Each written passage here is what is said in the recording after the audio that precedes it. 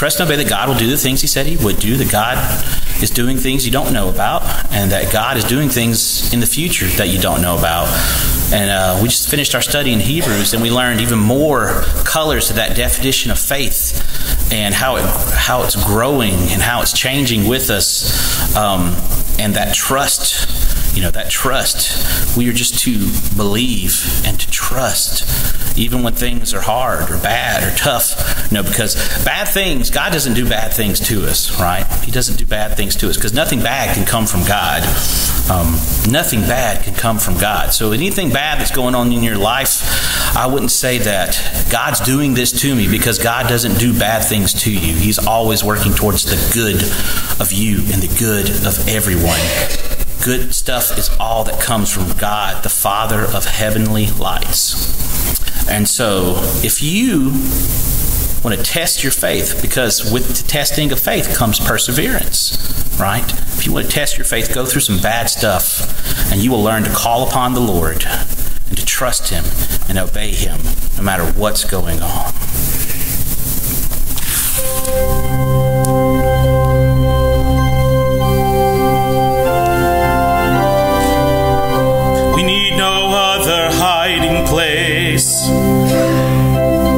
Our hope is safe within your name.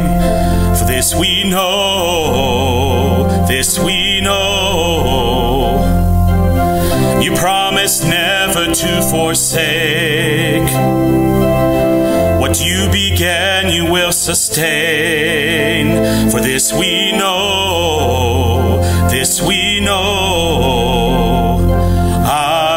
will call upon the Lord, for he alone is strong enough to save. Rise, your shackles are no more, for Jesus Christ has broken every chain.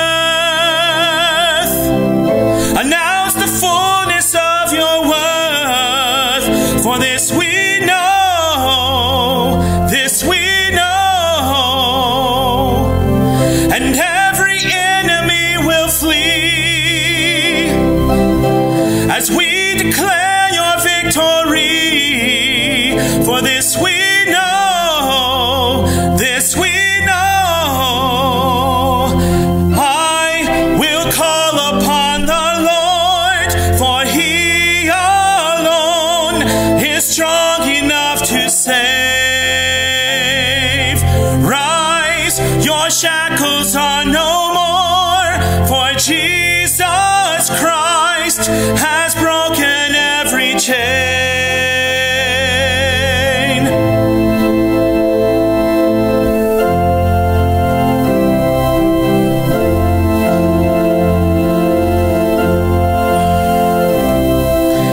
Jesus' name will break every stronghold.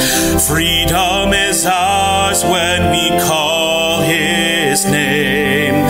Jesus' name above every other. All hail the power of Jesus' name. Jesus' name will break every stronghold. Freedom is ours when we call Jesus' name above every other. Oh, hail the power of Jesus' name. Oh, hail the power of Jesus' name.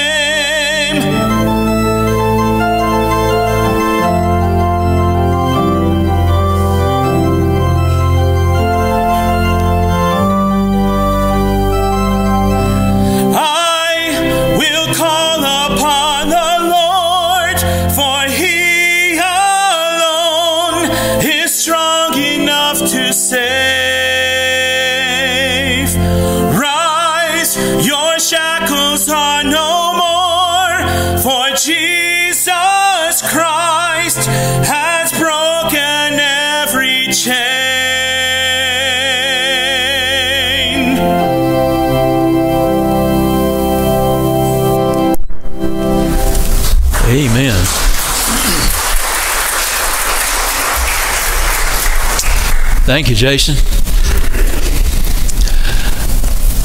After the last couple of weeks in children's camp, I don't know you have the strength to sing something like that. Well, turn with me, please, to Job chapter 11. Job chapter 11. While you're doing that, I want to say that it's good to have Jennifer back with us. She just got back this week from Romania, 10 days over there.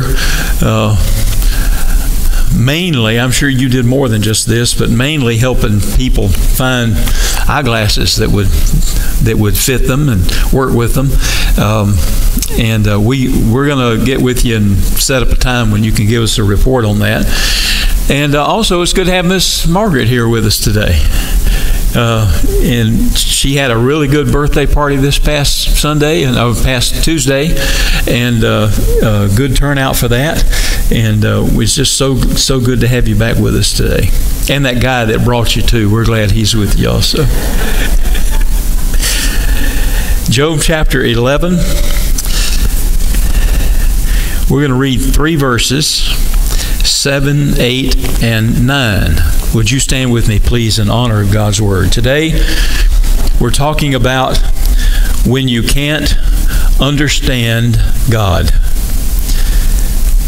Can you fathom the mysteries of God? Can you probe the limits of the Almighty? They are higher than the heavens. What can you do? They are deeper than the depths of the grave. What can you know? Their measure is longer than the earth and wider than the sea. Thank you. You may be seated.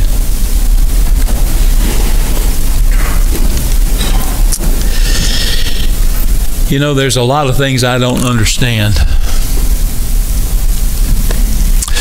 For example, I don't understand how I can press the letter A on my computer keyboard and the image of the letter A appears on my monitor. I don't understand how that happens. Particularly if the keyboard is wireless. Wirelessly, it transmits a signal to the computer, and the computer wirelessly transmits the signal to the monitor and says, "Put the letter A on the screen." I don't understand how that happens. I don't understand how just the right combination of hydrogen and oxygen make water. It makes no sense to me how I can watch a baseball game on my television set in my living room, which is being beamed from a satellite hundreds of miles in space to a little receiver mounted to the roof that's just a little bit bigger than a platter. I don't understand how that happens. Well, sometimes I don't understand God either. God is a mystery. Sometimes we just can't figure Him out. God is sometimes very difficult to understand. Those words that we just read from Job chapter 11 kind of emphasize that. Can you fathom the mysteries of God? Can you probe the limits of the Almighty? But a little bit later, Job chapter 37, verse 5, we read that God's voice thunders in marvelous ways. He does great things beyond our understanding. In Ecclesiastes chapter 3, we read this: He has made everything beautiful in its time. He has also set eternity in the hearts of men, yet they cannot fathom what God has done from the beginning to the end. Just beyond us. We find beautiful words in Isaiah chapter 40. Do you not know? Have you not heard? The Lord is the everlasting God, the creator of the ends of the earth. He will not grow tired or weary, and His understanding no one can fathom. Near the end of his letter to the Roman Christians, Paul broke out in praise when he wrote, "Oh, the depths of the riches of the wisdom and knowledge of God, how unsearchable His judgments and His paths beyond tracing out."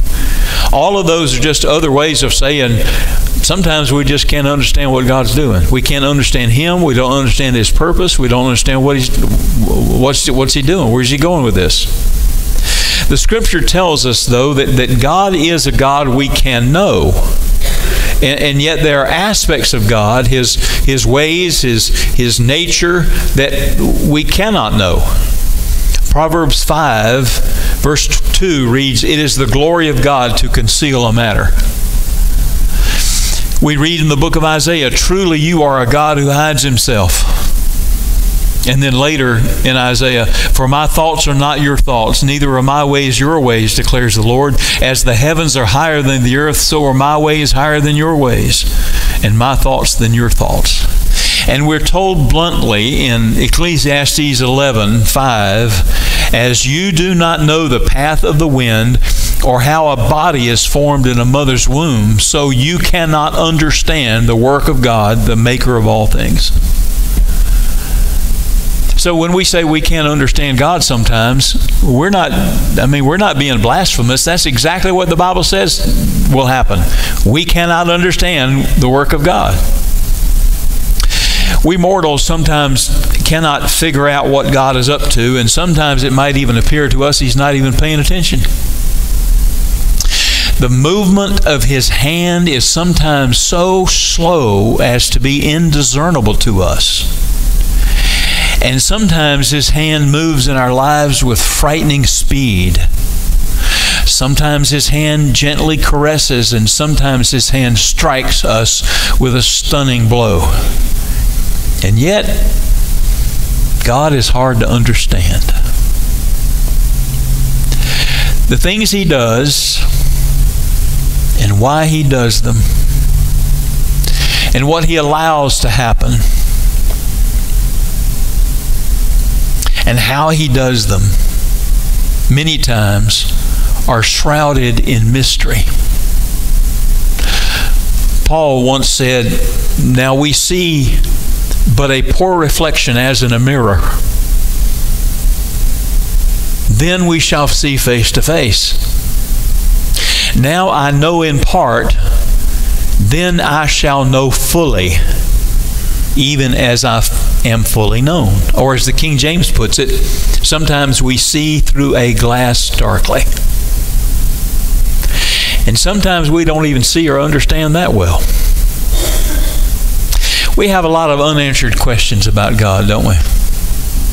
Sometimes you'll get in a conversation with somebody about something, and it'll be some difficult something that doesn't seem to have any answer or solution, and we'll say, "I don't know, but when I get to heaven, that's one of the first things I'm going to ask God." You know, haven't you said that? For instance, we can reach back a few years and we can ask, why did God allow so much death and destruction when Hurricane Katrina came ashore?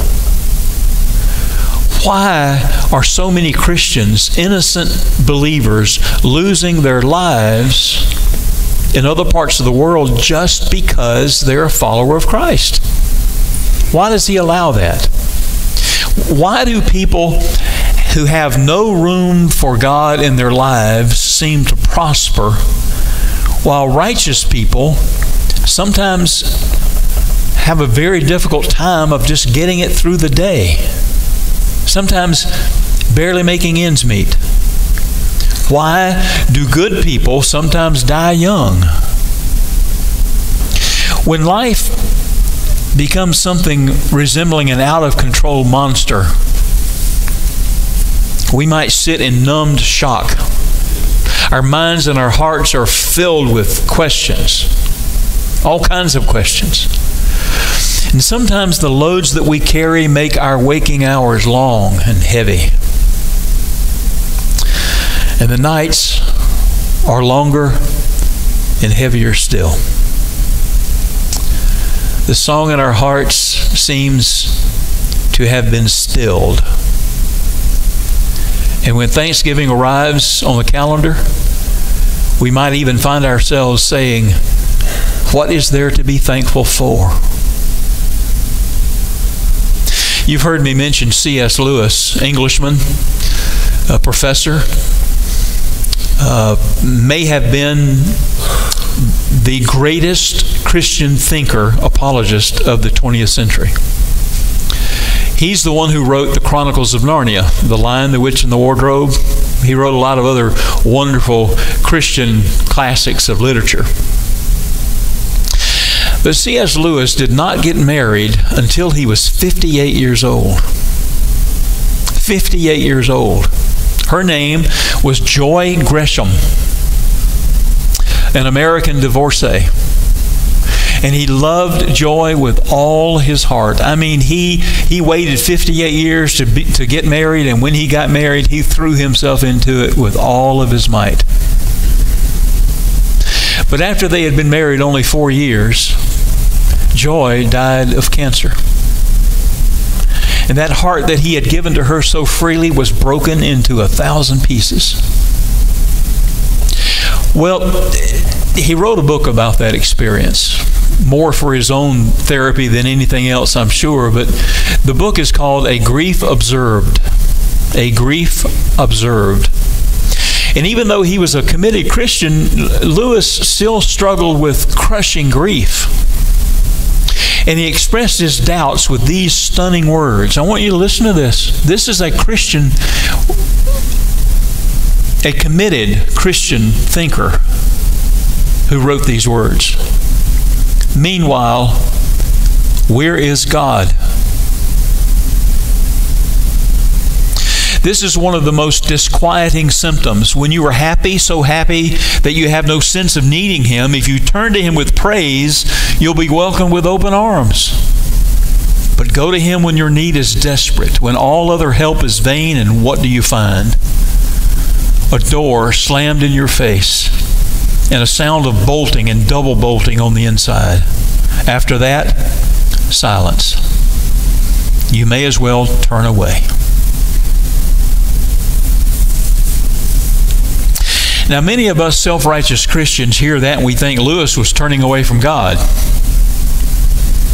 because of his grief. And if that's all you were to hear from that particular book, that's exactly what you would think. That's the conclusion we would come to. But the opposite is true.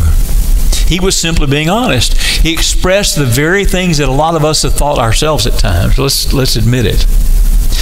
But then he wrote something else. You never know how much you really believe anything until its truth or falsehood becomes a matter of life and death. It is easy to say you believe a rope to be strong as long as you are merely using it to cord a box. Remember, he's English. But suppose you had to hang by that rope over a precipice.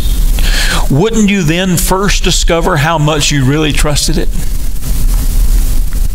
And he was saying there that while he had been talking and writing about God and believing in God and teaching about God and lecturing about God and so forth, that his experience with grief had left him wrestling with whether or not he really did trust God after all, like he said he did.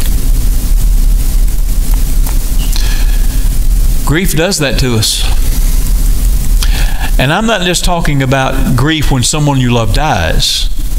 Grief can occur in our lives for a wide variety of reasons. It could be the loss of a loved one. It could be the loss of a job, a divorce, maybe your own or somebody close to you.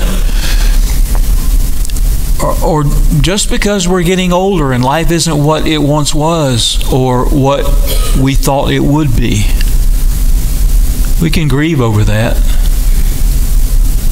When I was a pastor of a church in South Jackson, we were a lot of the older people in the church were grieving because their neighborhoods had changed and crime had moved in, and things just weren't like they used to be, and they were grieving over that. Well, I believe, and I think about our congregation, and I think about the various things that different people are going through. I believe this is a message that we all need to hear. But even if you don't need to hear it, I need to hear it. I believe that God's given us this message for His people at this time. When we can't understand God, there are some things we need to do, some things we need to know. First of all, when we can't understand God, we need to grieve. And when things happen in your life that you didn't plan, they sneaked up from behind you and slapped you upside the head and hurt you badly, you need to grieve. You know, there's nothing especially spiritual or righteous about denying the pain and the grief that we feel. It doesn't make you a super Christian for you to say everything's okay when it's not. God created us with the ability to love, and every one of us loves someone or somebody one way or another. And when something happens to take that person away from us, or when the job that we've invested ourselves in for years and years and years suddenly isn't there, either because we were laid off, or the business closed, or we retired, it's normal for us to grieve. As we get older and things are just not what they used to be, it's normal for us to grieve. As we look back on our lives and we miss people who have gone on before us a long time before, it's normal for us to grieve. You search high and low in the Scriptures and you will not find it written anywhere that God tells us it is wrong to grieve. And to the contrary, Jesus himself said in his Sermon on the Mount, "Blessed are those who mourn, for they will be comforted." So this capacity to grieve is a normal, I don't know what, they would cut in and out only Sunday night too. The capacity to grieve is a normal, God-given ability that helps us to sort through loss and pain. It's something that we should do and we need to do. We never completely get over those losses, and that's okay.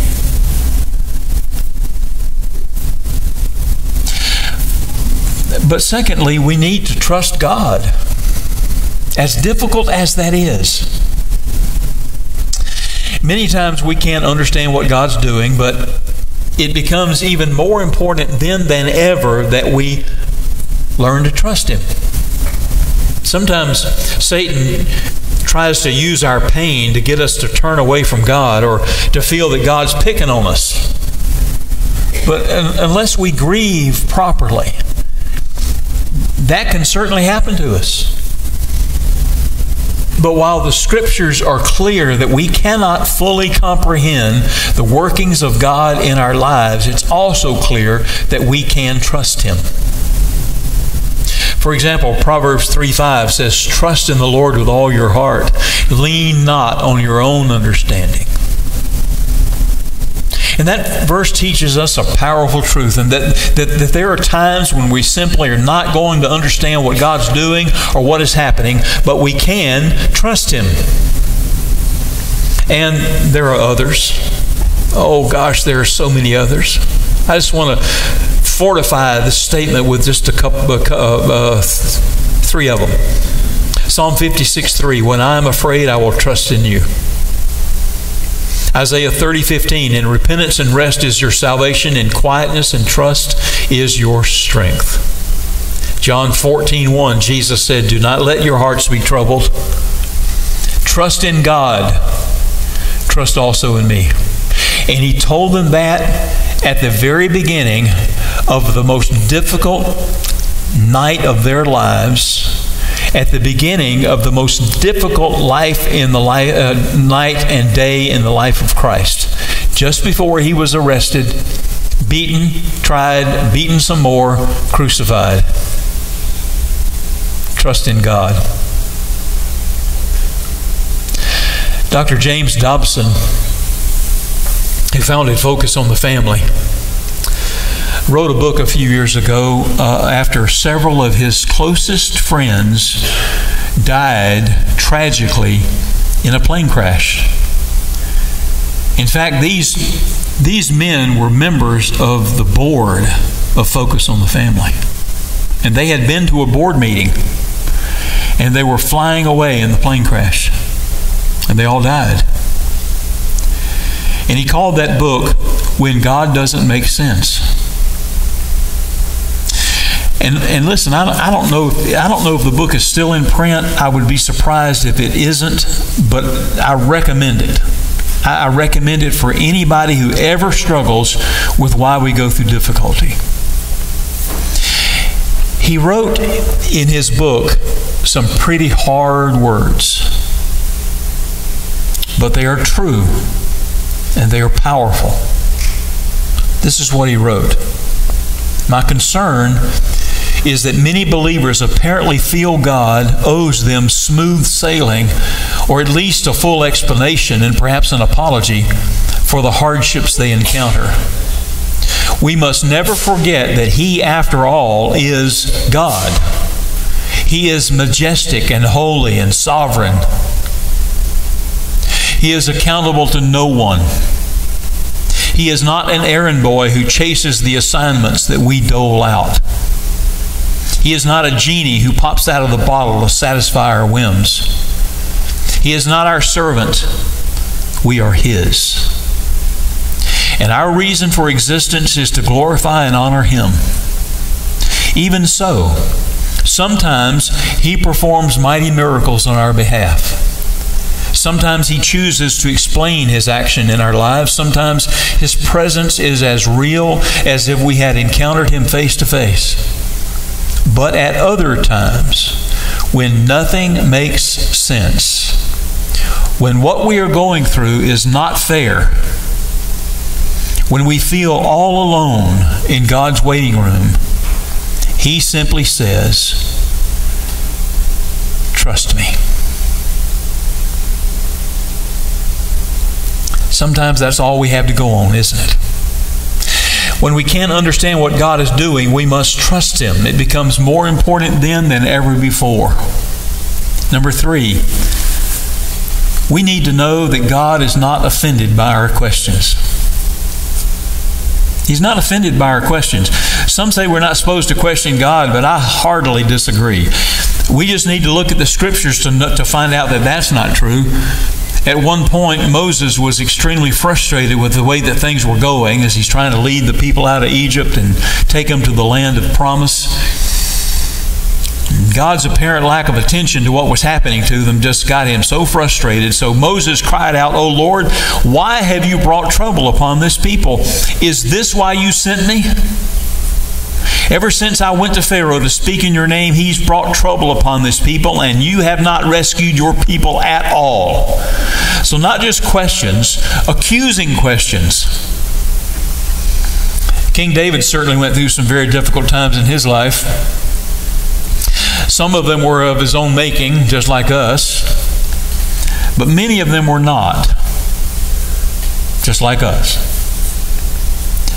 Once he cried out, "How long, O Lord, will you forget me forever?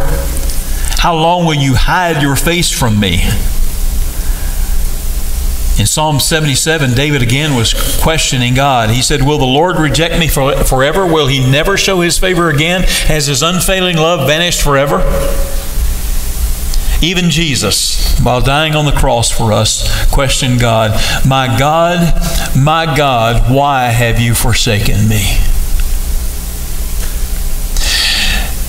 But listen, folks, God was not offended by those questions, and He's not offended by ours. You see, God is big enough to handle any of the questions or any of the accusations we may have or throw against Him about Him, His ways, or His purpose in our lives. The question that we most often ask is, why? And I think it's okay to ask that question, but we need to be honest with ourselves and with God to know that sometimes there just may not be an answer to that particular question. We may not know why a particular thing has happened until we reach eternity. In the meantime, it's perfectly normal, it's perfectly healthy to question God's dealings in our lives. It may be that there is a truth that we cannot know, or an aspect of our character that we cannot have until we have been through the valley and ask some of those questions. Number 4. Is this one on? I don't know what's going on with this. I'm going to turn this one off. We'll just deal with this. Number 4, we need to know that we don't have to know all the answers. Like why the sound system doesn't work sometimes. We don't have to know all the answers. It's okay for us to say, I don't know. Perfectly all right for us to admit that there are just some things we cannot know. And it's pointless to continue to try to figure it out. When God says, be still and know that I am God, He's saying to us that we need to quit our striving and struggling and just rest in Him. We don't come together today to find out what the answers are. Anybody who claims to know all the answers is just proving he doesn't know all the questions. We don't know all the answers, and that's okay. But then number 5, and this is so important. This one may be, this is all of it together. We need to know that this is not all there is.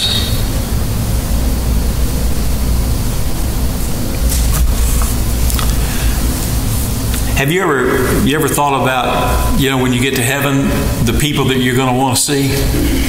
Family members and maybe some characters out of the Bible, or, and I've told you a few times that I've already asked the Lord if when I get to heaven that I can sing a duet with Tennessee Ernie Ford.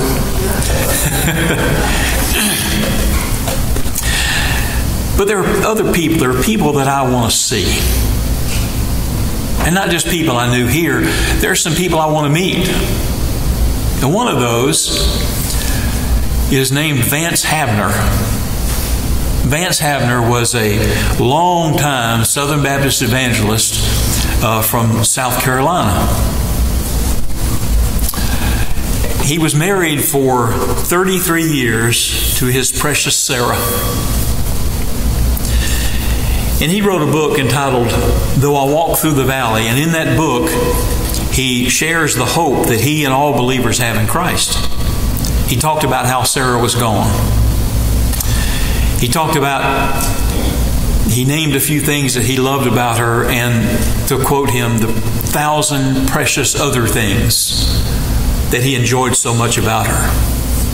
He found himself saying under his breath over and over, Sarah is gone. Sarah is gone. But then he writes this, but God is not gone. This blessed book is not gone. The Holy Spirit called alongside to help is not gone. And Jesus is here. After all, we know where Sarah is, just a little farther along, just over the border. And what business has an old septuagenarian, talking about himself, now 70, moaning when he himself can't possibly be around much longer? Anybody that near to the next world, that close to heaven, need not lament as though a lifetime lay between him and his destination. This little boot camp, that's what he called life, this little boot camp is just about over. This internship is almost past, and his servants shall serve him there. Sarah has just been promoted to a higher grade, and I stand in line and not far down that line. She has just gone, and I am going. And then Vance Havner exclaims, one of these days the picture will change. What is gone will be present, and what is so present now will have disappeared. We will have joined our loved ones again and forever. Where will tears be then? Gone. For God will have wiped them away. What happened to death? Gone. What about sorrow? Gone. And crying? Gone. And what happened to pain, that old companion of these days? Gone. Listen to what the Scriptures say. from the last book of the Scriptures, the revelation that God gave to John. And this is what John said he saw as a prophecy of what is to come. Then I saw a new heaven and a new earth. For the first heaven and the first earth had passed away, and there's no longer any sea. I saw the holy city, the new Jerusalem, coming down out of heaven from God, prepared as a bride, beautifully dressed for her husband. And I heard a loud voice from the throne saying, Now the dwelling of God is with men, and He will live with them. They will be His people, and God Himself will be with them and be their God. He will wipe away every tear from their eyes. There will be no more death, or mourning, or crying, or pain, for the old order of things has passed away. We may not always understand God, but that's okay.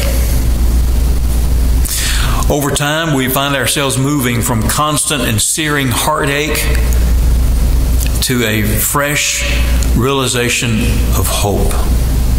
It will come, even though in the meantime the hurt is deep and the pain is fresh. Over time, we move from helpless despair to refreshing hope. In the meantime, those of us who know the Lord Jesus Christ as our personal Savior can look forward to that moment when we step over to the other side of eternity.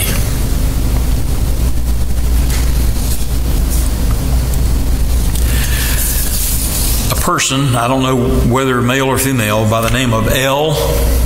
Nathan wrote this. It's entitled, Someday We'll Understand. Not now, but in the coming years, it may be in the better land, we'll read the meaning of our tears, and someday, there, we'll understand. We'll catch the broken threads again and finish what here we began. Heaven shall the mysteries explain, and then, then, we'll understand. God knows the way. He holds the key.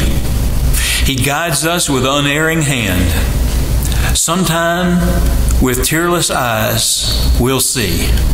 Yes, there, up there, we'll understand. Then trust in God through all your ways, all your days. Fear not, for He holds your hand.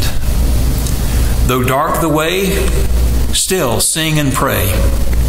Sometime, someday, we'll understand. Let's pray together.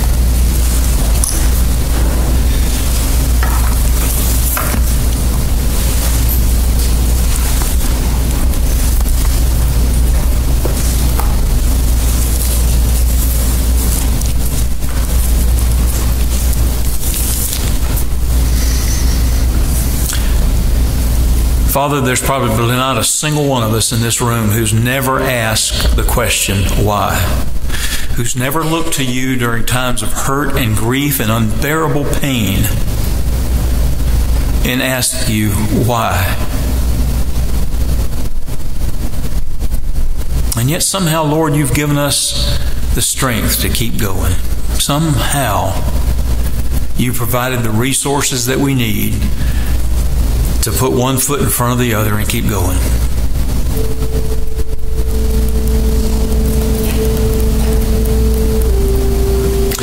Perhaps someone here today is going through that very thing right now, Lord.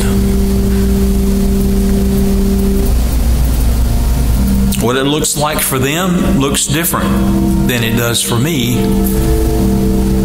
but still just as real and still just as in need of your help. Some of us are grieving over something that happened years ago. Perhaps it was only yesterday.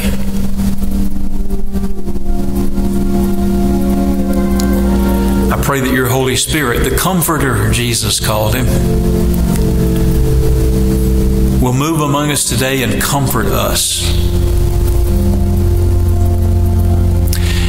And Lord, I pray if there's somebody here today who needs to make some type of commitment to you, who needs to surrender more completely to you, who needs to know that you're walking with them, who says, I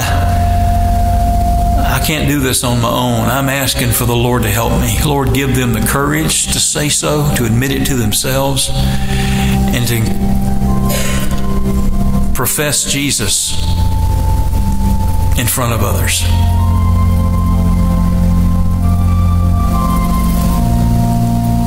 I thank you, Lord, for walking with us and being with us in the days ahead. We pray this in Jesus' name.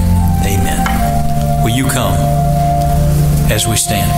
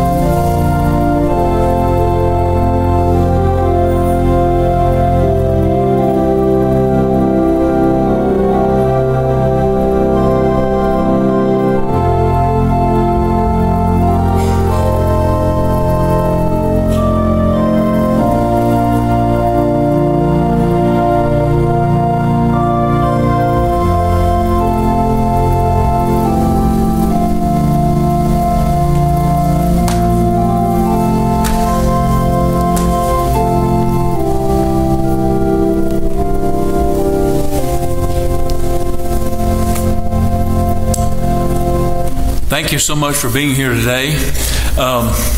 Tyler, would you and Kirsten stand up right here, please? Kirsten's down here for moral support, but Tyler Blair, Friday night, came to know Jesus as his personal Savior. And he's presenting himself to us for membership and for baptism. Do you join me in welcoming him into the kingdom of God? Huh? Amen. Amen.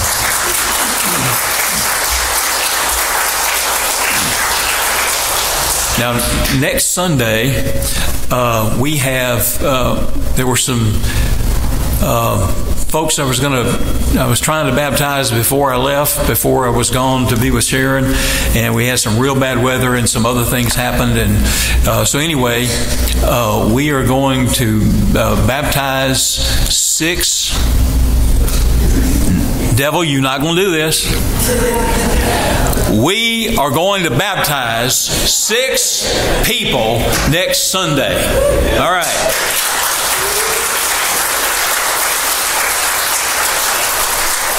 I'm telling you about baptizing 6 people and the sound system cut out right then. You tell me there's not a demon in our sound system.